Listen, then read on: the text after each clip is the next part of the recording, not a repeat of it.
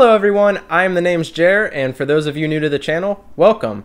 And for those of you returning, well, you can probably tell already that this is going to be a little bit different than my normal content.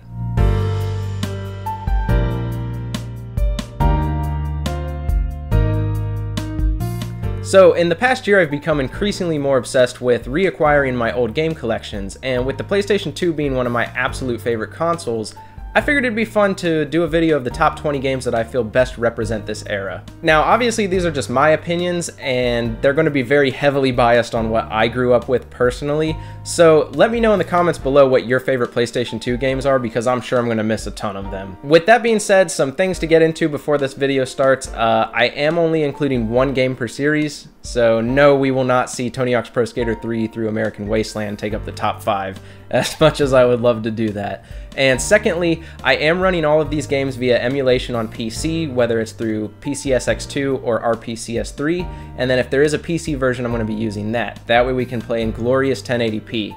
Now, with that being said, let's get into the video. The PlayStation 2 was Sony's second venture into video games, as they hoped to piggyback off of the massive success of the original PlayStation console. Releasing in 2000 and being produced all the way into 2013, the PS2 has one of the longest lifespans of any home console to this day. The 6th generation was a simpler time, before publishers were locking content behind paywalls and season passes, a generation coming after the pointy and blocky 64-bit generation and opening up a world of new possibilities.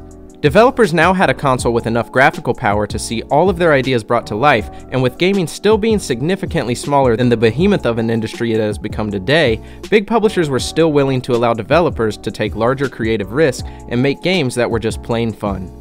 So without further ado, let's kick off this list of the 20 best PS2 titles from gaming's golden era. Starting off at number 20, this is going to be the first of many extreme sports games on this list.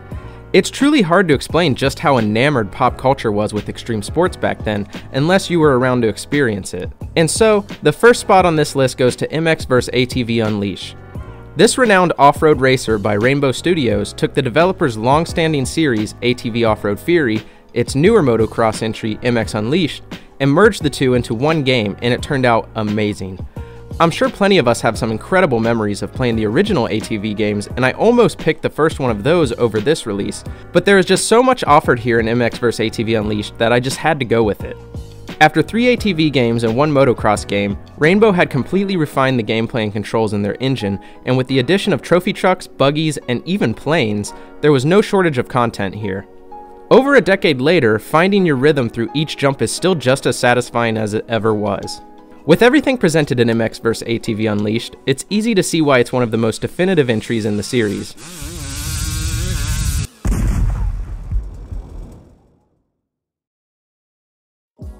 At number 19, we have Star Wars Battlefront 2.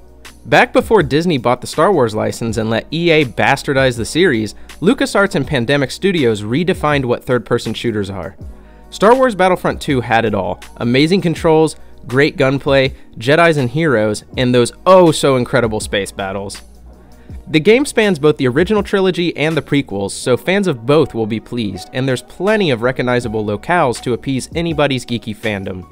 What was a truly amazing aspect of this game was getting to experience large-scale warfare online, something that had really only been seen in the, at the time, PC-exclusive Battlefield series. With these large-scale battles, great balancing, and matches that required strategy and teamwork, Battlefront 2 is a game that is just all-around fun and one of the best Star Wars experiences there is. Carving in at number 18 is SSX3. I'm sure it's hard to believe today, but back during the 6th generation, EA were one of the biggest and most well-respected publishers around. They gave their developers a large amount of creative freedom and expression, and it really shows in their titles from this time, especially in their over-the-top sports-based subsidiary, EA Sports Big. The SSX series became a huge success by blending fast-paced snowboard racing with exaggerated tricks and style, so by the time the 3rd game in the series came around, they had fully mastered the formula.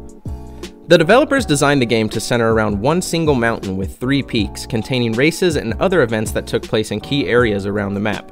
The huge mountain can be carved from top to bottom in a single run with no load screens or slowdowns, just blissful shredding. It was impressive then, and it's impressive now. The visuals look great with vibrant colors and high poly character models, which were matched with a memorable soundtrack that contributed to one seriously awesome atmosphere. The game was followed by SSX on Tour, which was great in its own right, but it never really seemed to recapture the magic of SSX 3, which is why this entry remains the highest peak in the series. Moving on to number 17, we have The Simpsons Hit and Run. From the first moment after booting up, Hit and Run feels like a more family-friendly version of Grand Theft Auto, and honestly, it works. Most of us were probably too young to play the GTA series at the time, and so this made for a great substitute for those with stricter parents. The show's cartoonish humor and wacky style are all present and lend themselves well to the game's open world. Go! Getting to cause mayhem in Springfield as our favorite characters is simply charming and downright entertaining. Some aspects haven't aged quite as gracefully as other titles on this list, like its very corridor approach to open world design and a decent amount of missions that are fetch quest, but it's still thoroughly endearing and a blast to play when it's at its best. It's one of those games that you just have to experience for yourself to truly understand why it is that it's so good, and one that keeps getting better with nostalgia. Swinging through number 16, we have Spider-Man 2. This is the game that broke the stigma that movie tie-in games are bad by showing that with some care and attention, movie-based titles can be more than just a quick cash grab. It's hard to speak on everything this game got right in such a limited time, but that won't stop me from trying. The game adopted the newly popular open world formula for the web slinger and lets you explore New York City however you pleased. As if that weren't enough, the team at Treyarch developed a new swinging mechanic that required webs to actually attach to something if you wanted to swing, meaning that if you were above the rooftops, you'd have no options for mobility. If you have enjoyed Insomniac's SpiderMan on the PlayStation 4, then you 100% have this game to thank, as the PS4 game was almost built entirely off of the groundwork of Spider-Man 2's design, and is seen by many as a spiritual successor. With some of the most refined Spidey gameplay, this entry in the Wallcrawler saga was one of the most memorable games of the generation. Slithering into the 15 spot is Metal Gear Solid 3 Snake Eater. Man, does Kojima know how to make games. I know many will say that MGS2 Sons of Liberty is the better game, but for me, Snake Eater was the standout. The game's fresh approach to stealth made it unlike anything else, utilizing a new camouflage mechanic that has you swapping camos and face paint to constantly adapt and blend into your surroundings. The new survival system, which requires you to eat and rest, made it that much more interesting as well, and it really immerses you into this world of covert jungle stealth during the Cold War. The game is also visually impressive, with an art style that is still incredibly pleasant to look at even to this day, making me almost forget that it's actually a 6th gen game and not a 7th. Even though the series has continued to release hit after hit, it's still Metal Gear Solid 3 that stands out as the most memorable in the series. Sneaking into number 14, we have yet another stealth game and an entry from one of my favorite series, Hitman Blood Money. Let me tell you, this was a hard one to pick between. Hitman 2 Silent Assassin was a fantastic entry in the series and the first one I played, and Contracts is also a phenomenal choice. But I decided that Blood Money was the clear winner between the three. The fourth game in the Hitman series has some of the most realized and open-ended levels in any game and was truly ahead of its time. Each level has so many different ways to approach your targets and eliminate them that I still find myself discovering new methods to execute each kill every time I go back to it. With comprehensive controls, a fantastic disguise system, and some of the absolutely best maps in the whole series, Blood Money remains one of the best games in the entire franchise and a fan favorite. Shredding the 13th spot is Guitar Hero 2. The original Guitar Hero caused quite the stir when it released back in 2005, and the sequel was no exception. Taking clear inspiration from Dance Dance Revolution, Guitar Hero brought the rhythm game genre to a new audience of rockers and metalheads, utilizing a guitar-shaped controller and replacing the big dance hits with rock and metal anthems. And while the original Guitar Hero was great in its own right, it was the follow-up, Guitar Hero 2, that really nailed the game's formula. The song list was incredible and can be argued still that it was the best one in the series, with hits like Sweet Child of Mine, Killing in the Name, and Freebird being some of the biggest cuts in the track list. I know for me it played a huge part in my musical taste and introduced me to tons of my favorite bands, as well as eventually getting me into playing real guitar. Guitar Hero 2 was a game that many of us spent an unhealthy amount of hours playing, and one that impacted both the gaming industry and music in more ways than it ever gets credit for.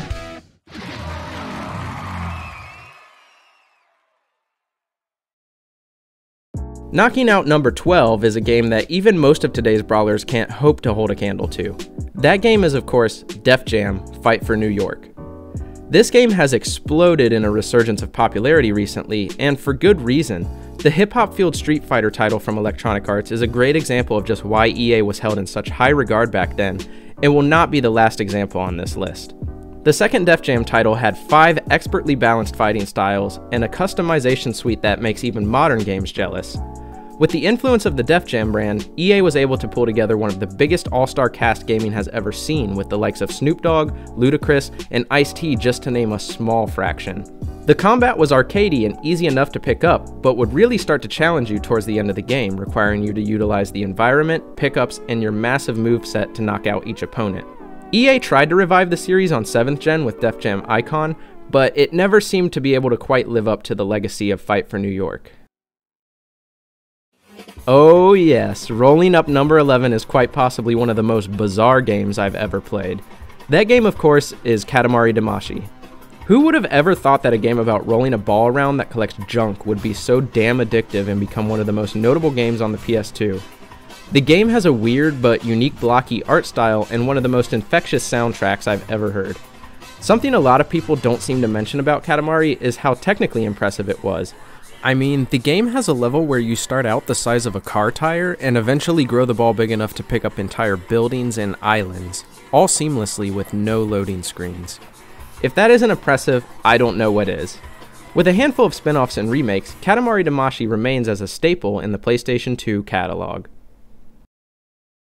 Well, here we are, we've made it to the halfway point, and judging by how great these last 10 games were, it can only get better from here. So, at number 10, we have Downhill Domination. I know this isn't one of the most popular games on the system, but it is always one of the first that comes to mind for me when I think about the PS2. This downhill mountain biker may sound like your average two-wheeled racing game on the surface, but it's the execution of this formula that stands out. The arcade format suits the game well, as you can grab pickups like speed boost and upgrades for a road rash-like combat system. Its sense of speed will always make you feel like you're defying death while barreling down the game's many diverse and lively courses, which include places like a Hawaiian volcano, desert mesas, and a downtown metropolis.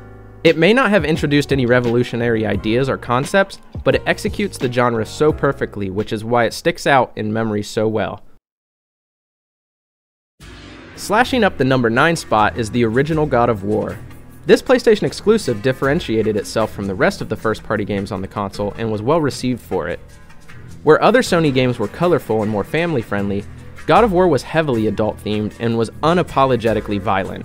Kratos rips his enemies to shreds with a fantastical spray of blood and gore and has one of the most refined combat systems on the console. The choice to focus on Greek mythology was an excellent decision and lends itself well to the gameplay, even having you fight a Hydra in the very first moments of the game. God of War spawned 2 direct sequels and spin-offs, and its soft reboot in 2018 is revered as one of the best games of all time, leaving Kratos' legacy one that won't soon be forgotten. Our number 8 spot is the only game that could make crashing a car just as exciting as racing it. Burnout 3 Takedown is what many consider to be the peak of the series. Another game from EA's golden days, the third Burnout game expanded on the fast-paced racing and crashes of the first two and implemented the most crucial feature, and where it gets its namesake, takedowns. Burnout 3 encourages you to smash into your opponents and try to wreck them. This design led to the creation of the Road Rage races, where you try to take down as many other racers as you can before the time runs out. Road Rage was an absolute game changer and is probably the best non-traditional mode in a racing game, and certainly the most entertaining in Burnout. The crash mode also makes a return and is better than ever, having you speed towards an intersection trying to cause the largest pileup you can muster. It's amazing and still fills me with joy so many years later. Burnout 3 Takedown is arcade racing perfected and does everything in its power to be as chaotic and enjoyable as it can.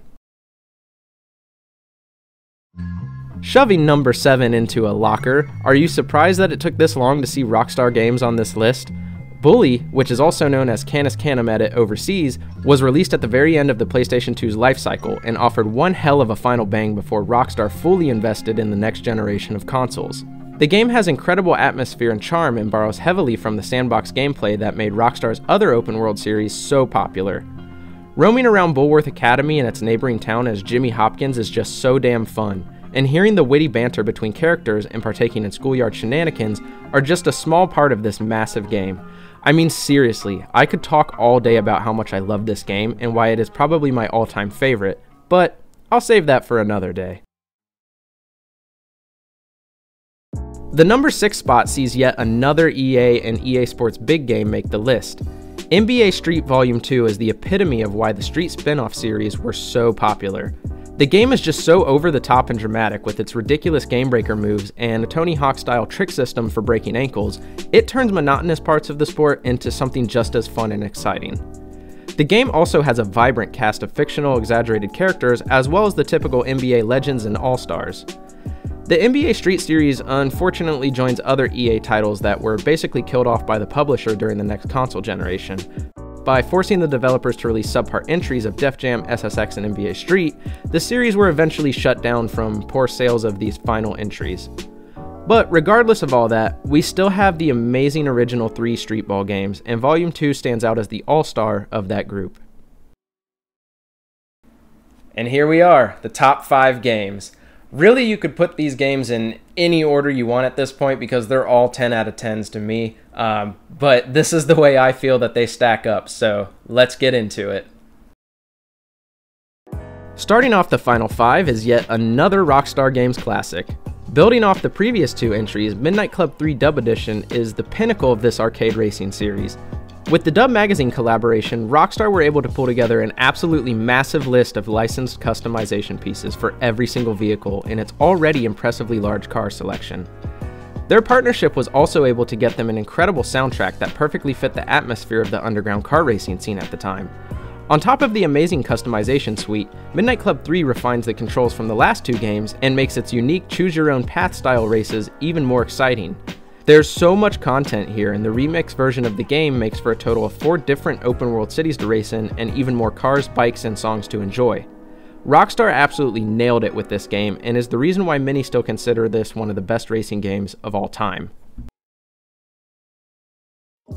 There were a lot of amazing platformers on the PlayStation 2, Sly Cooper, Ratchet and Clank, and Spyro to name a few, but none of them had the impact that the Jak and Daxter series did, and so at number 4, Jak 2 takes the cake.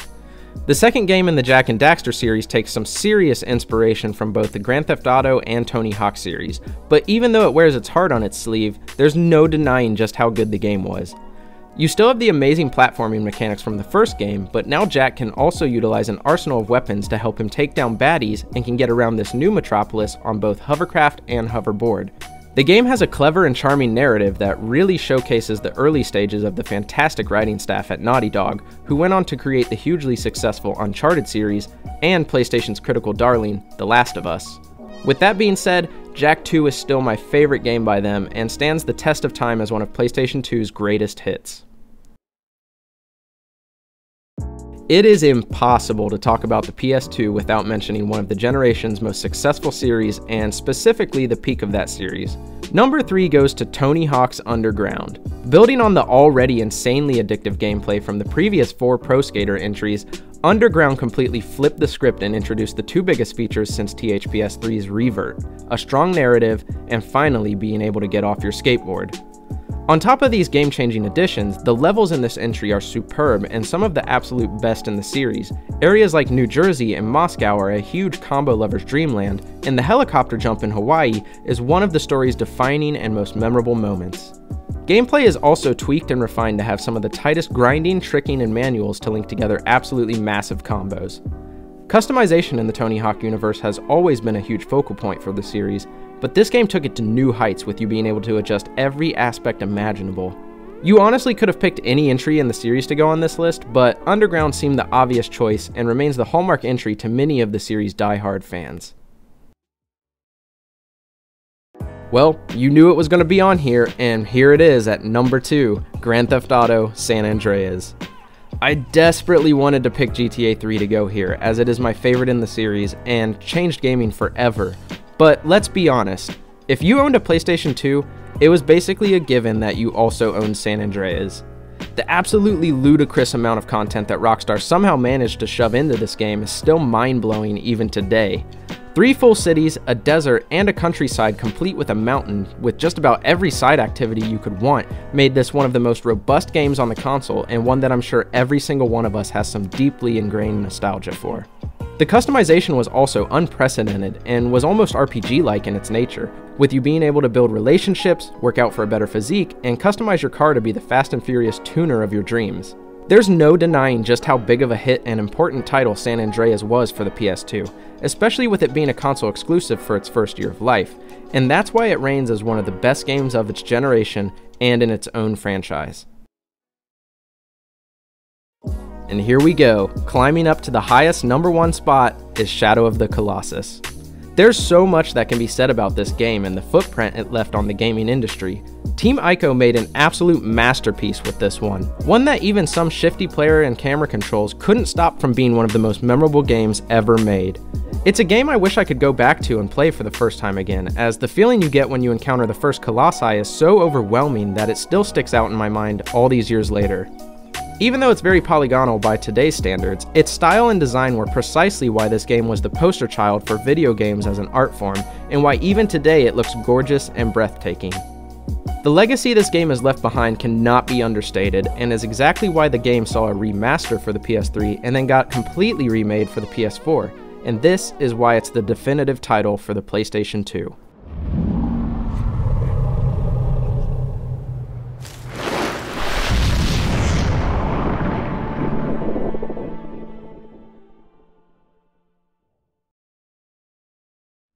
And there you have it. Those are 20 games that I feel prove that the PlayStation 2 was the golden era of gaming.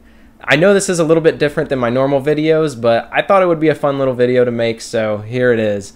With that being said, I know there's tons I missed, like I said before, so let me know in the comments below what your favorite PlayStation 2 games were. Be sure to hit the subscribe button and the like button, and then hit the bell as well if you want to get notifications every time I upload. Follow me on Twitter and Instagram for more of my mild gaming takes, and with that, I've been The Name's Jer. Thanks for watching. See you later!